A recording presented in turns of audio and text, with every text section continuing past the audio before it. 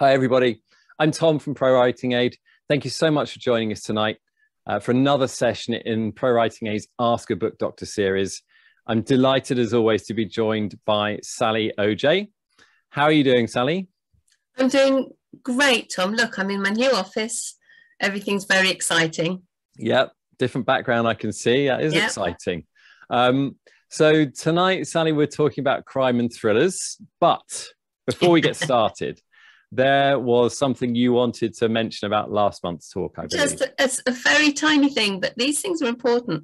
So I noticed that in my excitement, I chucked in an example about Tudor times and then mentioned the Restoration, just to make it very, very clear that I do know that the Restoration did not happen during Tudor times. I know that was Charles II, just in case anyone thought I was a complete charlatan. I thought I'd better just throw that in. I'm sure nobody noticed, Sal, but thank you very much for doing You'd be surprised.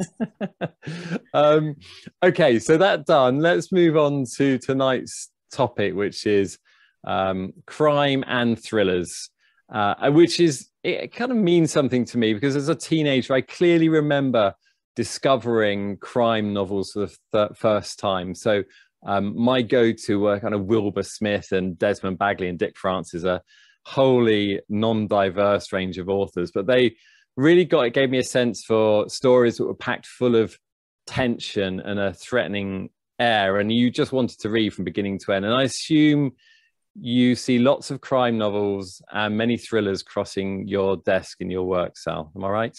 I do, and now it's one of my favorite genres, if we can lump them together: crime, thriller, and mystery. I absolutely love working on them. And what do you... Yeah, so go on. Just that, really. I really enjoy working them, and I like, you know, helping work out things with the plots. And I really enjoy, you know, finding plot holes. I know that sounds horrible, but when I find plot holes, one of the really enjoyable things is then working with the author. Oops, I've just disappeared. Sorry. Sally, we've lost your video. Yeah, hold on. While you fix your video... No, I'm back. Oh, no, you're all gone again. Maybe is your connection a bit loose? Or? I think it is, but I'm back again now. Okay. One of the things I really enjoy is brainstorming with an author. If I find a plot hole, is how to fix it. I absolutely love that. It's one of my favorite things to do. And I know this because we've talked many times about books that you've worked on and on books that I've read. And you've kind of given me the inside story, if you like, sometimes, you know, how the story has shaped and developed over time. What are some of the, you know, when you're faced with a crime manuscript, Sal, what are some of the common issues that you see? Let's get right into the detail. What are the problems? So everyone, I assume, is going to think I'm going to say the obvious things, you know, plotting, pacing, tension. Of course, all these things are really important. But one of the really, I would say the paramount thing that I find when I'm working on thrillers is research. And I think people get very carried away with the plotting, which is great. You've got to have a good plot. But when you venture into the world of crime or death or law in any kind of way, and most thrillers, or certainly crime thrillers or even mysteries, take a very strong step into that world, you've really got to know your stuff. You've really got to know what you're talking about. You've really got to understand that world, and you can't fudge it. You can't fudge things about forensics. You can't fudge things about, you know, a police procedure. You can't fudge things about what the civilians are allowed to do and not allowed to do. All this kind of thing. And, you know, I think when we were talking, Tom, we talked about a very common thing I see, weirdly, is people talking about dead bodies, people talking about how quickly they say you know, she fell into the water 6 hours ago and we've just pulled her unrecognizable bloated body. I don't know why I did that accent, I'm sorry. Just pulled this unrecognizable bloated body out of the water. And You know, bodies don't actually really bloat that quickly. It's things like this that can really show off the fact that you haven't done your research. And there's so many resources online, so many ghastly websites that give you all the details you need. But also, you know, I always say the best thing to do is try and talk to somebody, try and talk to a professional. Yeah. And this is an interesting point, because there are already comments coming in chat, and so I can see your eyes drifting to chat and getting distracted. Stop doing that. I can't see anything. I can't see anything in chat today. What happens is very occasionally I'll just see a random message and I don't know why. Oh, I thought you'd seen one, but anyway, let's go back to the point. Jim and Holger have both mentioned Graham Bartlett, who is a former police superintendent. I'm not sure what level he was, but in our local area in the UK. And he now advises writers on, crime scene investigations and all the details of forensics. Former DCS, thank you, former DCS of Sussex Police. And you can find Graham actually on Twitter. In fact, I've got his handle here, so excuse me 1 second, Sal, while I write it. It's at GB Police Advisor. And I think there are by all accounts, he's fantastic. And there are quite a few people like this. And in fact, you'd be surprised how many professionals, forensic professionals, doctors, policemen, if you're willing to buy them lunch or dinner, they're very happy. I mean, you know, you have to approach them correctly.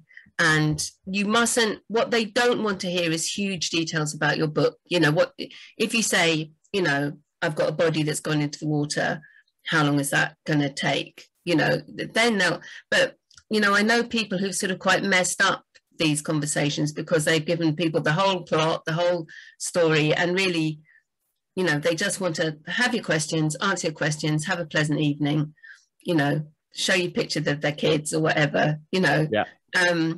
But it can be, you know, people are very, very willing to meet up, I find.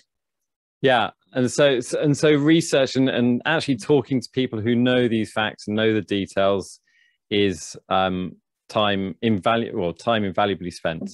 Yeah. Okay. And what other areas, Sal? So the first thing, obviously, is plot. Yeah. And any book, obviously, you need to plan your plot very carefully. But when you're writing, we call this crime and thriller, crime, mystery, thriller.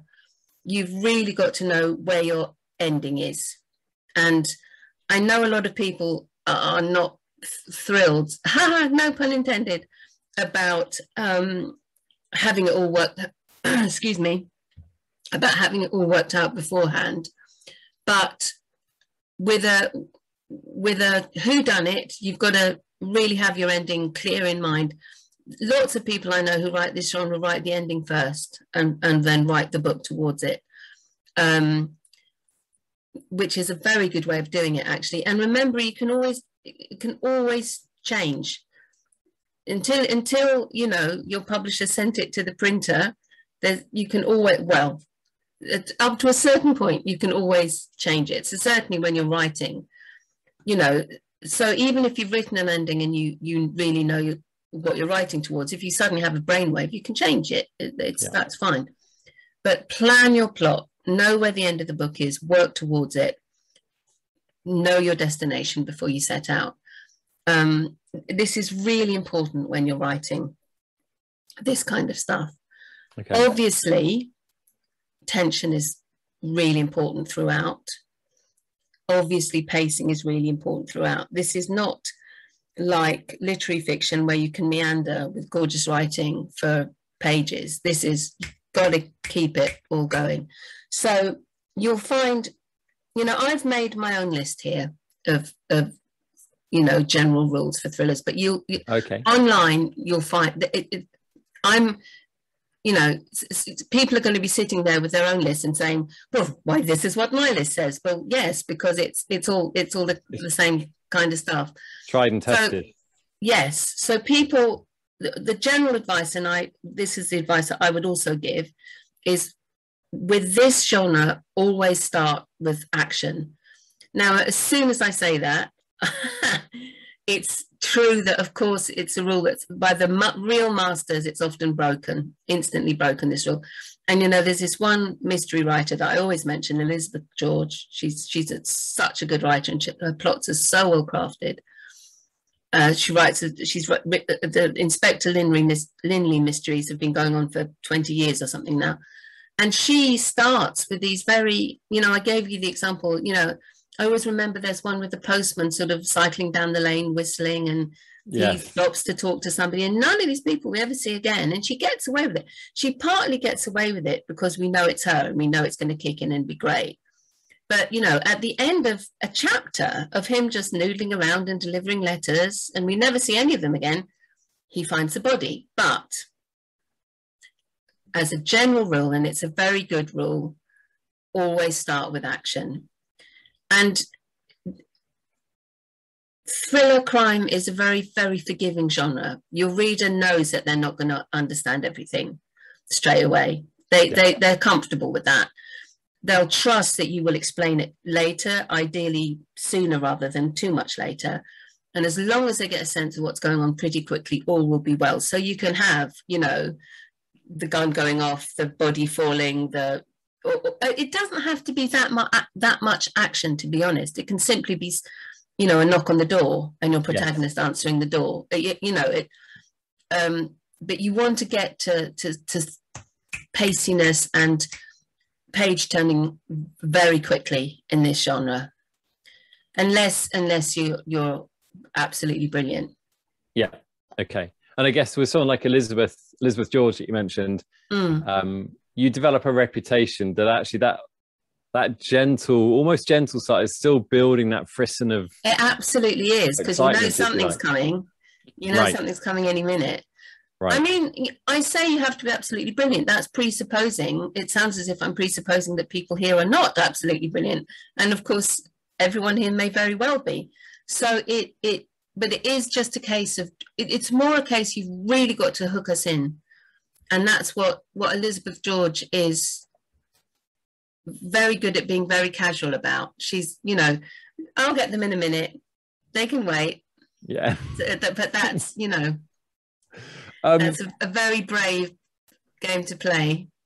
Just a couple of, right, Sal, let me just pause you there, because there's a conversation going on in chat around show don't tell, which is slightly off topic, but we will be covering that in another session. One of our Q&As coming up, I think. So I can't remember who posted this question, Carol, I think, but we will certainly get to that. Probably not tonight. It's not the main topic, but we will be covering that later.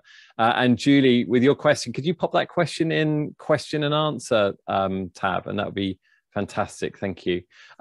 Right. Sorry, Sal. So we've got your list of 10 kind of. I don't even know if it's 10. Could be loads. Oh, is it?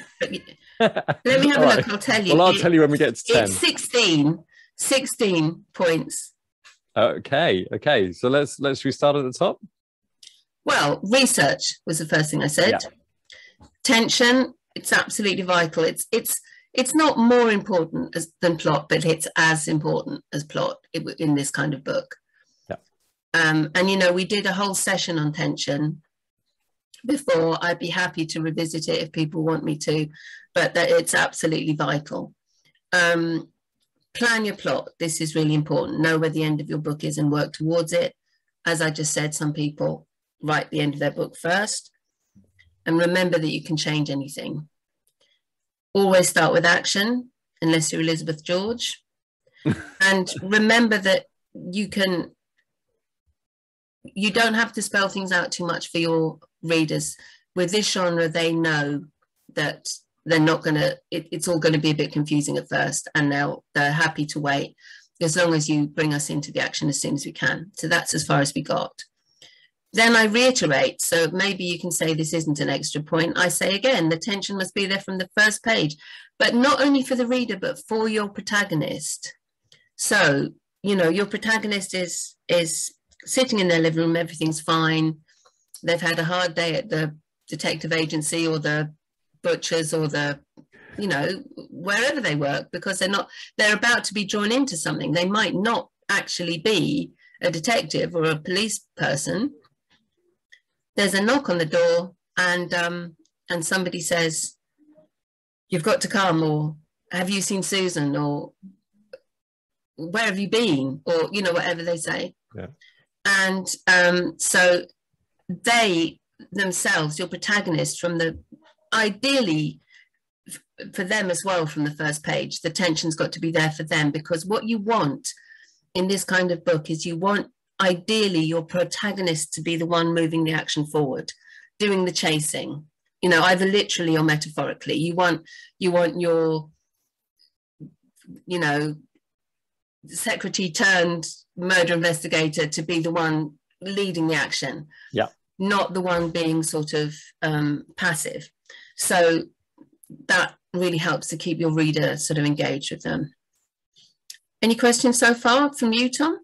Well, not from me. I love these pointers, but there are some good questions coming in. But I think, should we wait till the end to go through all the questions? So the next thing, and it's well, I say here it's a very well-worn trope of the genre. So let me just stop there and say this genre and tropes, like many other very popular genres, your reader actually expects a few familiar tropes. They not only expect them, but they sort of want them. And what you have to do then, the skill as the writer, is to give them their tropes, you know, give them the knock on the door, but you've got to bring something a bit fresh and a bit new to it. If not new, then a bit, you know, we don't want to feel we've seen it 100 times, 1,000 times before, even if we sort of have. The trick is to breathe a bit of new life into it. So a very well-known trope of the genre, I've said, but it works very well, which is why it's very well worn, is to give your protagonist an investment in the action, in the crime or in the mystery. Now, Sarah Paretsky, who writes the V.I. Warshawski series, absolutely cracking novels, she does this really, really well. The eponymous titular is what I meant to say, the titular heroine of the book, V.I., she nearly always either knows somebody involved in the crime one way or another, or a friend comes to her and says, there's nearly always a personal connection. So we know that she's got other work. We're aware, throughout the book, she mentions her other work. She sometimes works on her other work. But the crime that we're dealing with, or the mystery that we're dealing with in this book, is almost always something that she's got a personal investment in. And that, of course, really ratchets it up for her, and it really ratchets it up for us as well. Yeah. You'll notice I'm mentioning female authors a lot, and that's partly because I feel that when you go online and start looking for examples of crime, you're going to see John Grisham, you're going to see all the ones. So I'm just trying to sort of widen it out a little bit. No, I'm really glad you asked that, because like I said, my introduction to crime was you know, very male biased, and so this is great. It's good to know. Well, and nothing wrong with it either. No. And you know, don't we all wish we could write like John Grisham? I mean, there's no harm in it at all. But I'm just trying to widen things out a bit. So if we come back to tension, a good trope, and a very often used trope, or it's not even a trope almost, it's just a standard of these novels, is there's some kind of time limit. Your protagonist has got to work against some kind of time limit, and that ratchets attention up, and that keeps things going, and that's very good. But so, you know, what is even better, say somebody's been kidnapped. This is what I said to you the other day, wasn't it? So someone's been kidnapped, so you know that they've said, if you don't give us the money in 72 hours, you know, you'll never see him again. But then, so that's already tension. We've got to find him. Where could, you know, that's all that tension. But then somebody says he hasn't got his insulin.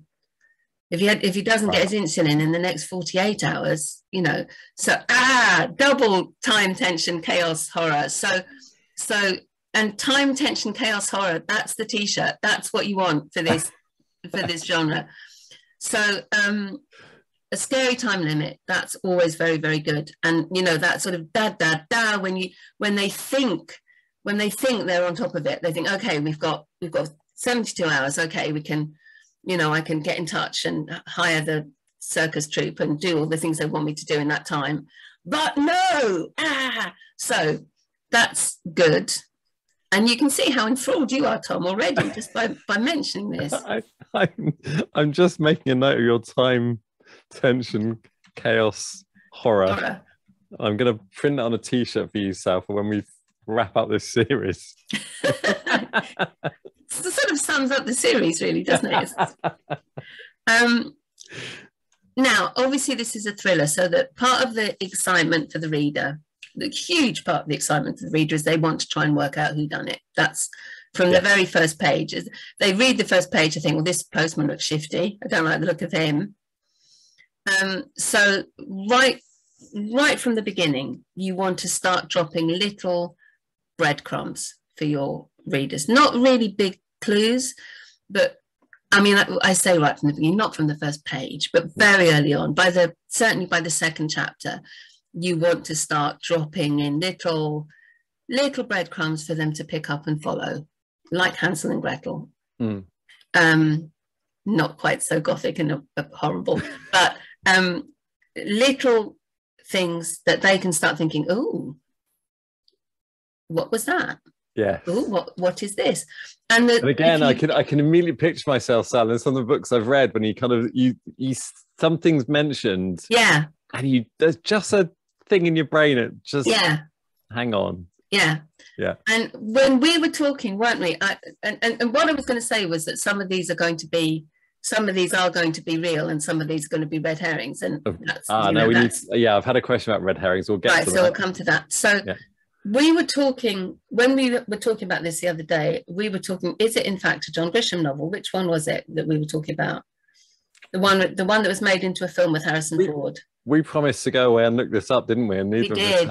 One of our great listeners, tell us, please, which John Grisham novel was made into a film featuring Harrison Ford? Let's see how long it takes to get an answer, because I can't. Ages ago, in the 90s. Oh, it's one of the first, was it? Yeah. Yeah, one of his. Anyway, me and both my sisters we were reading it at the same time. We were all reading it.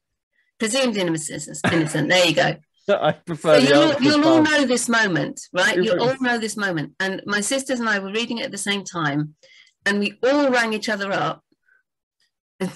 If you see what I mean, there was contact. Yes. Because we'd all picked up on this one little thing, which of course might have been nothing, but actually turned out to be really something, which was he very casually mentioned that the drinking glasses in the Harrison Ford character's home were the same as the drinking glasses in the other person's home, the murder victim's home. And we, all three of us thought, why is he telling us? Why he put that in?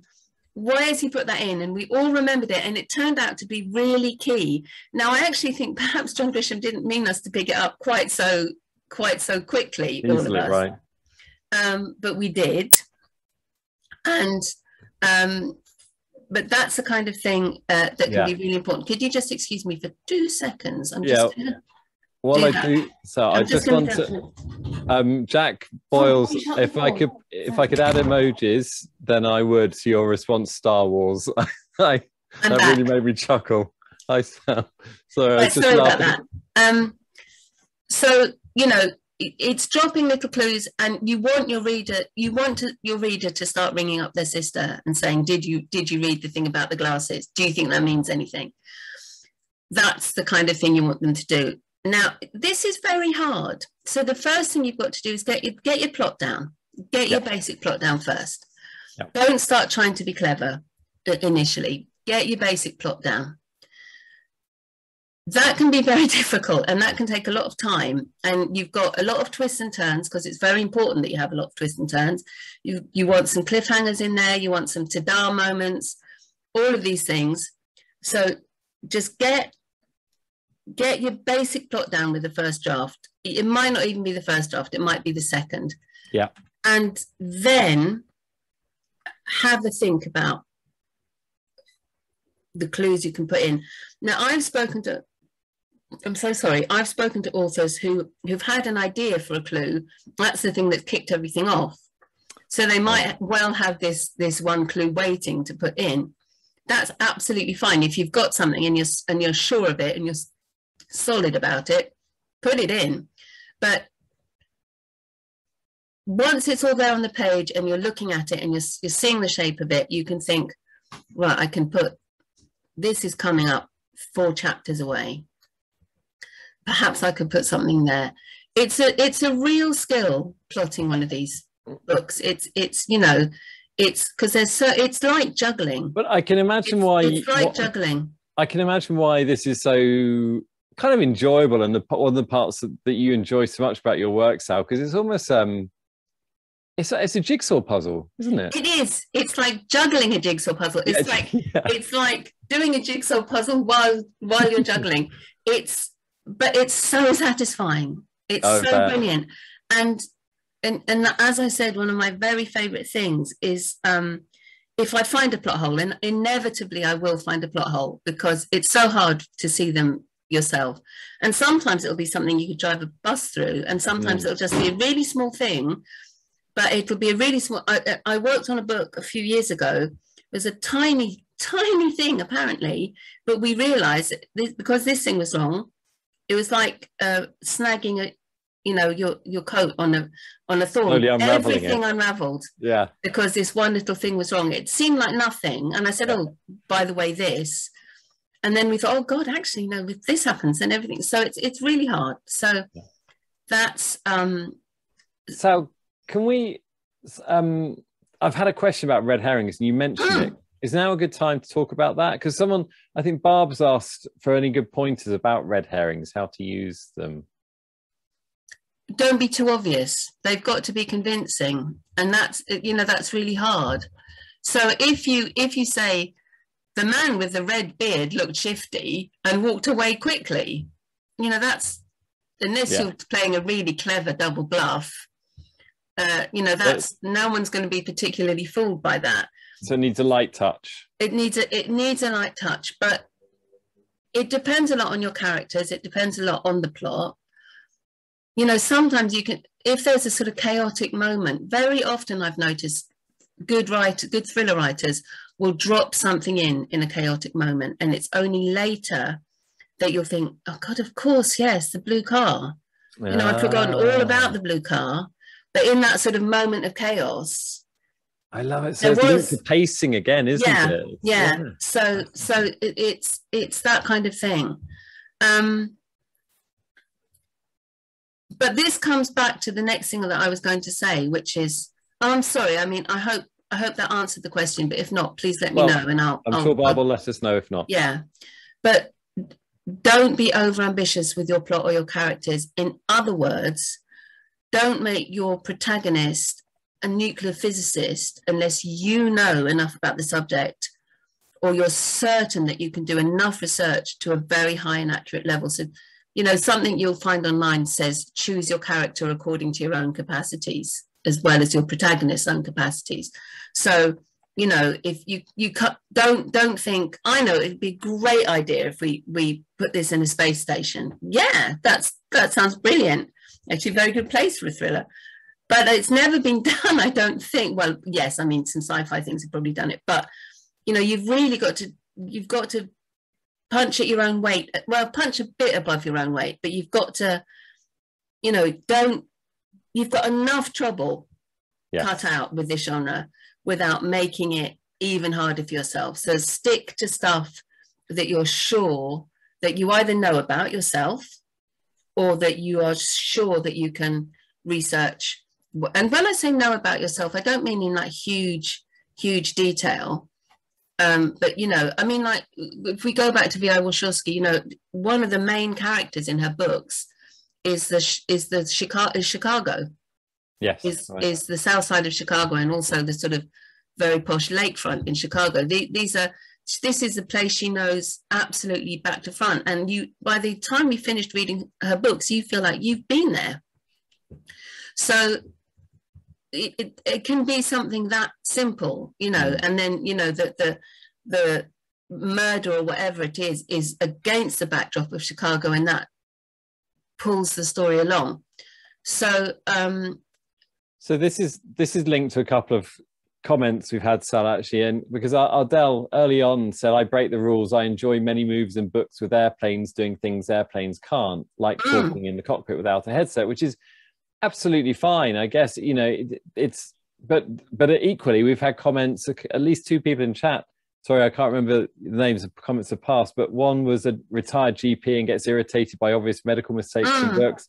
Another is, again, talking about mistakes in kind of medical related mistakes in books. And these things do jar. They can be frustrating, and you can appear out of your depth, I guess, if you're that's exactly it. You do not want your reader, it's all well and good to think, that sounds dismissive, and I'm sorry, I don't mean to sound dismissive, but it's one thing to think, I know this isn't right, but I'm going to do it anyway. What you don't want is your reader to think, this person's an idiot, they've got no idea what they're writing about. Yeah. So it's a very fine line. If you do break the rules, hurrah, break the rules, put a footnote at the end of the book saying, I know this isn't possible, or better at the beginning, actually, better to put a page or two at the beginning and say, look, I've broken the rules here. Yes, just enjoy it. Enjoy it. You know, that's a really good point. Yeah. Okay. So what I was saying was, don't be over ambitious with your plot or your characters. And that comes into the next thing, which is basically don't bite off more than you can chew. Okay. Because if you do that, you'll get tied up in knots really easily. So again, don't go for nuclear physics if you can't really keep up with that. Which brings me to the next thing, or possibly the thing after that, which is you've done all your research. It's been so interesting and exciting for you. You felt your characters coming to life. You've found out all about nuclear physics. You can picture the hero. You can picture the heroine. You can picture the antagonist. It's all coming together. And you've done so much research, and you cannot wait to cram all that research into your book. And that's just so boring for the reader. So you've got to be really careful.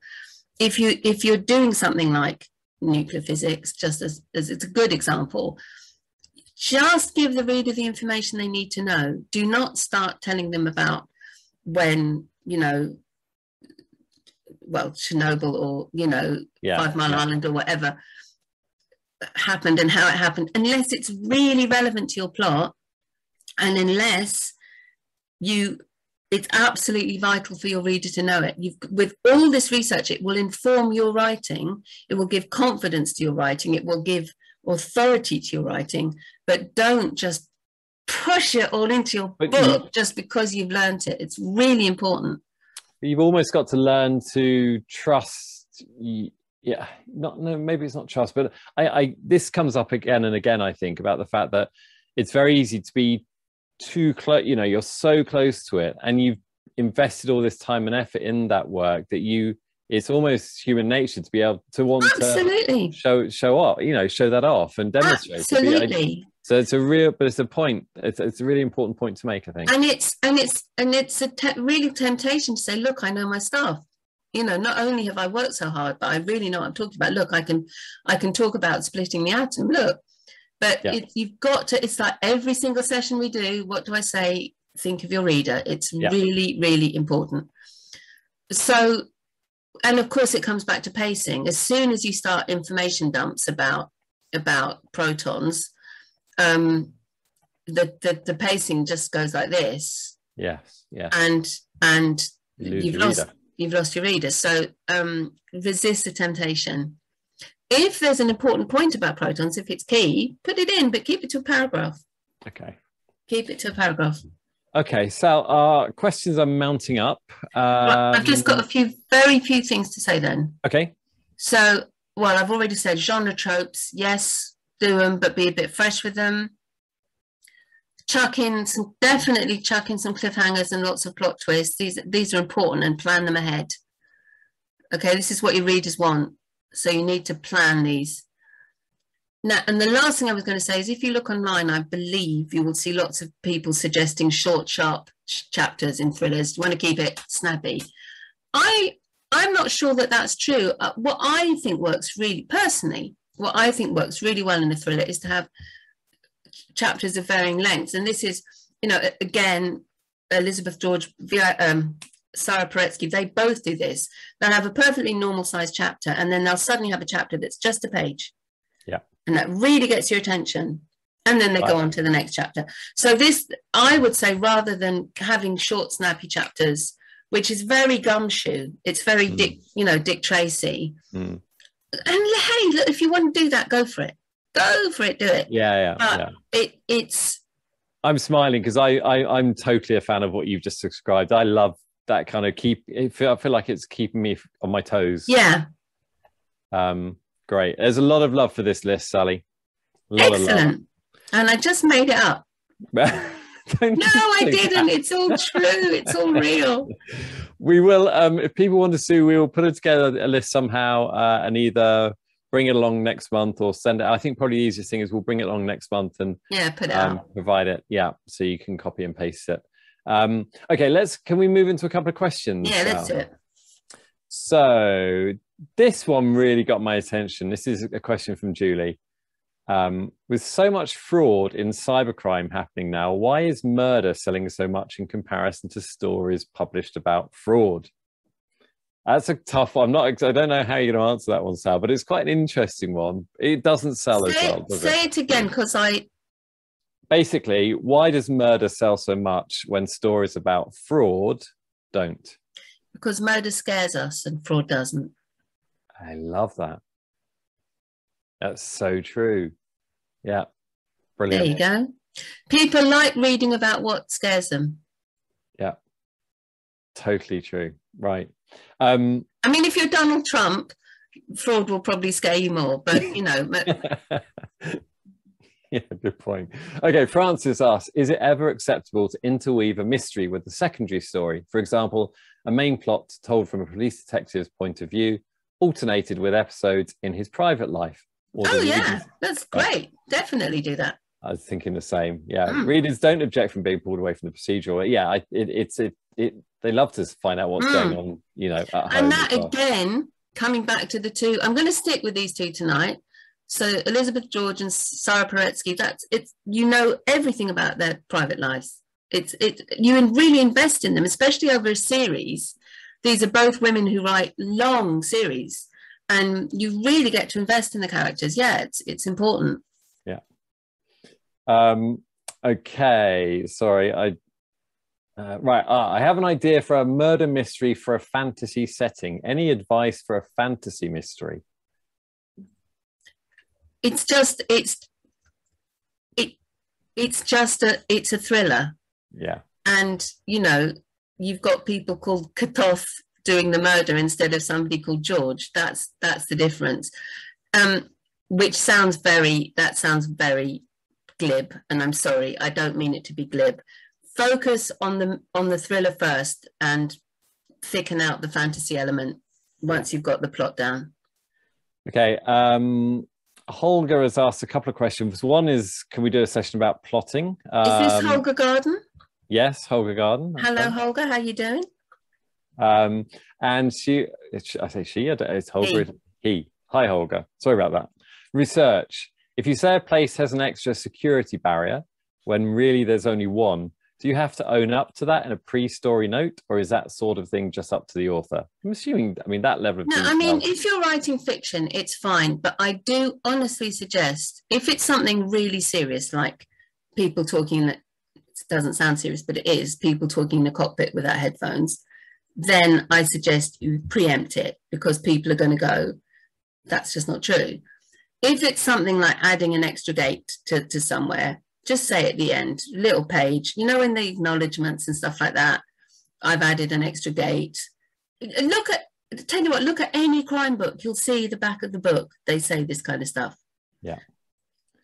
There's a question coming from Jennifer in chat that I shouldn't be telling you, but Jennifer asks, what's the source of your brilliance, Sally? I should have kept that one to the very end. It's my naturally curly hair.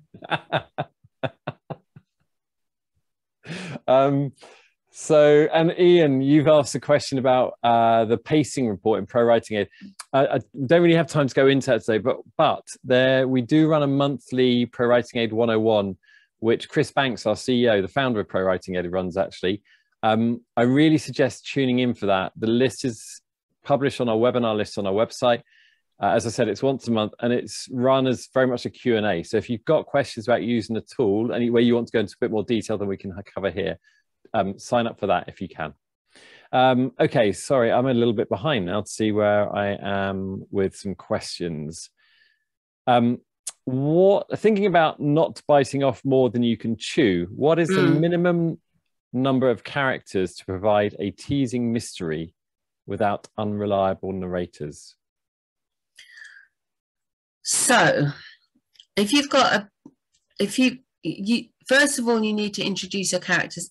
What I find is, as long as characters are introduced properly and there is sort of a core cast of about 4 or 5, not more than that, if you introduce other people, and there are a lot of people usually in thrillers, because you want your red herrings, you want your twists and turns, you want your police detective who finds the bone, all of these things, as long as they are introduced properly and the reader has time to assimilate them.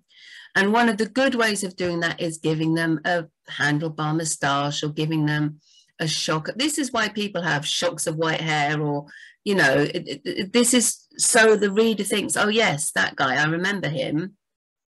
Oh, the girl who's got the scuffed stilettos, I remember her.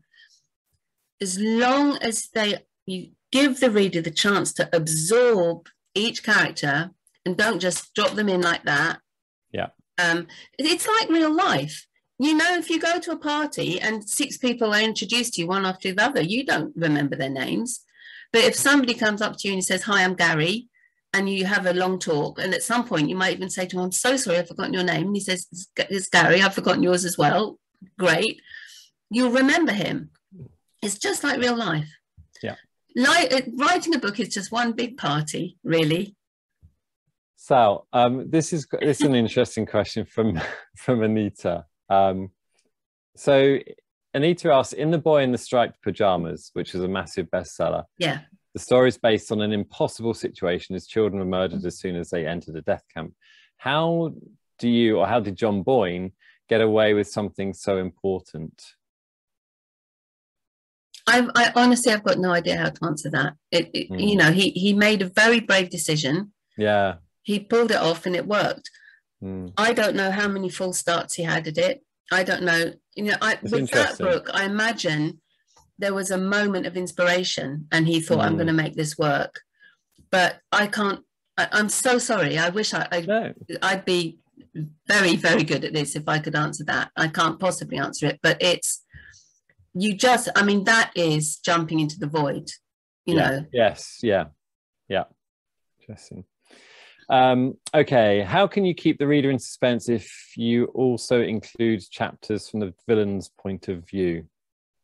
Well, just don't give anything away. I mean, well, there's 2 things. So I take that back, give loads away. The point is, if the reader knows something that the protagonist doesn't, that's even more suspenseful, because they know if she opens that cupboard, the viper is going to bite her. So while she's walking around the room and doing this and doing that, you're thinking, don't open the cupboard, don't open the cupboard. And then she opens the cupboard, doesn't she? And then what happens? It's another chapter and it's a different point of view. Oh my God. We're coming up to the last couple of questions now. And I've got to say, Stephen's questions have been brilliant. And I wish there was some kind of way I could put emojis on the chat. I think there is actually. Because some of the comments in chat have just been wonderful. They've made me laugh. They've also made me smile. I love the fact that some of you have been helping, talk about Show Don't Tell in a kind of side channel while this been's going on. We're going to do Show Don't Tell again, aren't we? Yes. Yeah. So, yes, we are. We are. Jennifer's just shown me how to emojis, so I now know that for future reference. But I think we've got 1 or 2 last questions. So this one, I don't know who this came from, but what about if there was a scandal in the MC's past and she refers to it on the first pages. Should I mention the scandals soon? I've heard not to keep your reader wondering about the scandals for too long. Yeah, I mean, it's basically what I said. Yeah, you know, you can drop hints, but don't. What did I say here? Let me consult my list. Hold on. I said,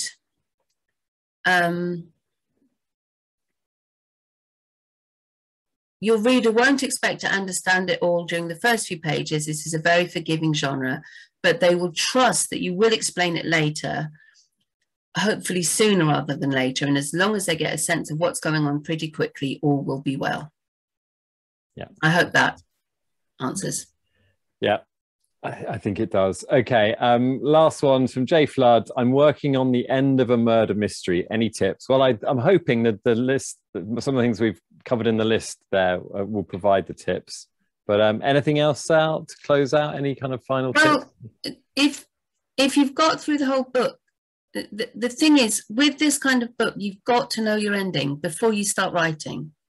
You really have. So if you've got through the whole book and you're trying to tie it up, you've made a bit more work for yourself. It's not that you can't do it. So the tip is go back and read the book from the beginning, and look at where you can look at the arrows pointing you through the book, and then so that's quite a long way of doing it. If you don't want to do that, and you haven't plotted the ending, you've got a big job ahead of you. There's no easy answer. You've got to sit down and work it out. Yeah. And good luck. I mean, this is, I always say this. I said this the other week. I always give these answers. All of you, well done so much. You're doing such a difficult thing here, and you're putting your blood, sweat, and tears into it, and it will pay off. And even if I'm saying that's not working, or this won't work, or you shouldn't do that, you're trying, you're doing it. It's remarkable what you're all doing. So just keep doing it. And on that point, before we close, I just wanted to mention, for those of you that are members of our Facebook community, do join, because we have days dedicated to self-promotion. We also have days dedicated to finding beta readers. So, to get through this struggle, to get through writing your book and get through the difficult parts, we're there to help you, and many members of the community are there to help you too. There's so much kind of sharing of advice and help and support in that community. I'd really recommend joining if you get a chance. Okay, so I think we need to bring it to an end. It's been another wonderful one. We must get that list and publish it, and the t-shirt. There's been a great comment from Daryl about curly hair coming from eating toast and bread crust, which I always thought as a young boy as well. It's a myth. It's a myth, right? Brilliant. So with that, everybody, so any final words? Just thank you all so much. You make these sessions what they are. It's been brilliant. Look forward to seeing you next week. I've just done it again. We lost your video. Right. Oh no, stop it. We know it's time to go, don't we? It's your video, your camera's packed up. All right, everybody. I really look forward to seeing you next month is what I was trying to say. Sorry about that, guys. Yeah, thank you, everybody. Thanks so much for joining us. We can't wait to see you. If you tune in for Romance Week, we hope you enjoy it, and I'm sure you will. And we will see you. If that's a good point. We're delaying by a week in October. The date will be published soon, so we don't clash with Romance Week. See you all soon, everybody. Have a lovely day. Bye, everyone. Bye.